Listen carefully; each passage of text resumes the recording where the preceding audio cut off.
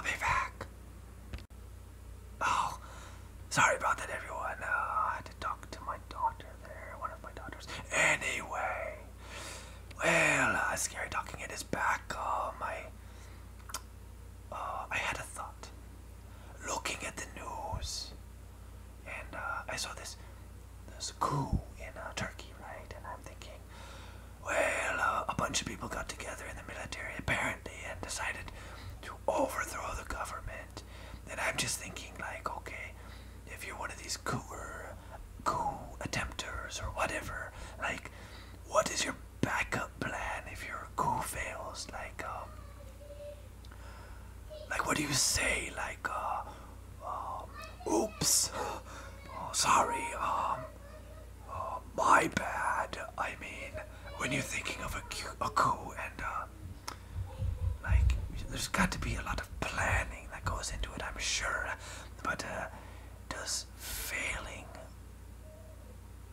ever like come into the planning? Like, well, what do we do if we fail, folks? I mean, shouldn't we have some logical explanation or some reason, for why we attempted this? And like, oh well, a bunch of us got together and got drunk, and we don't really know what happened. Sorry if we tried to overthrow the government. Something like that. I mean, well, training exercise, and apparently, like, 5,000 of us didn't get the memo to not use live ammo. I mean, war games, and oh wow, yes, someone loaded the guns with real bullets. I mean, instead of training, something to that extent, I would think. Like, well, if we fail, guys, like, let's have a plausible explanation for this, right? Not just like, hey, we're going to kill all of you and take over the government, and yes, and then like, and then you fail, and you're like, we give up. Please be nice to us.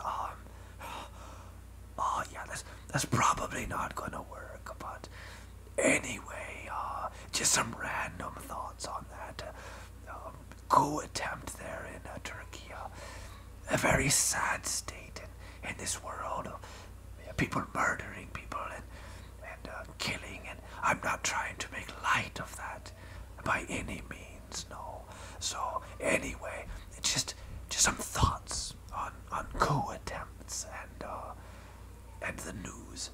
Thank you for watching, everyone, and have a great night, everyone, and like and subscribe, and we'll be back with more, with Scary Talking Head and news events. So thanks for watching, and good night.